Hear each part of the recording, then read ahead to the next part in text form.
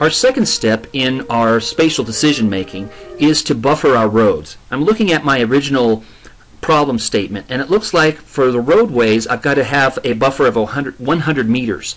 So great, just like we did for hydro, notice that the roads are the 7.5 minute by 7.5 minute topographic area of the Earth's surface. Now the outer boundary is the perimeter, the neat line. They're not really roads, they're just the bounding rectangle around the data set.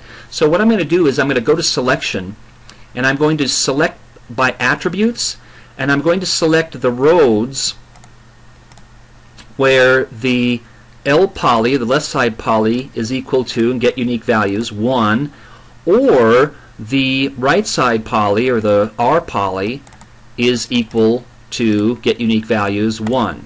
Okay?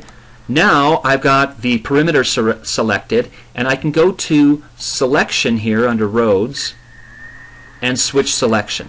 Great. Now I truly just have the roads that are truly road features. Now I'm going to buffer those by 100 meters. So under the buffer tool, I'm going to select my input, and I'm going to select my output. And I've already selected I've already set it up so that my environment variable, my workspace, part of the environments and geoprocessing, is actually going to output into my working folder.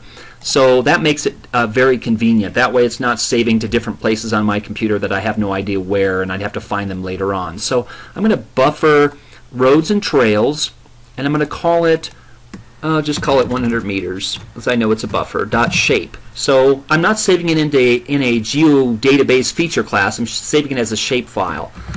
And I'm going to make it 100 meters. I'm going to take the defaults on the other, and I'm going to run the buffer command, which is right there, and it looks like it worked fine. So let's go ahead and turn off the roads. You can see there's my buffers, and let's go ahead and zoom in here and just verify that we've got 100-meter buffers around these roads.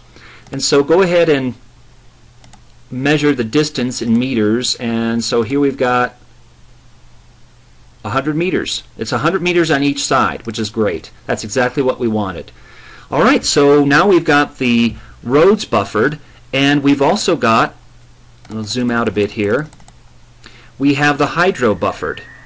And there's my hydro buffers right there. So we have areas near roads and areas near rivers. On to the next step.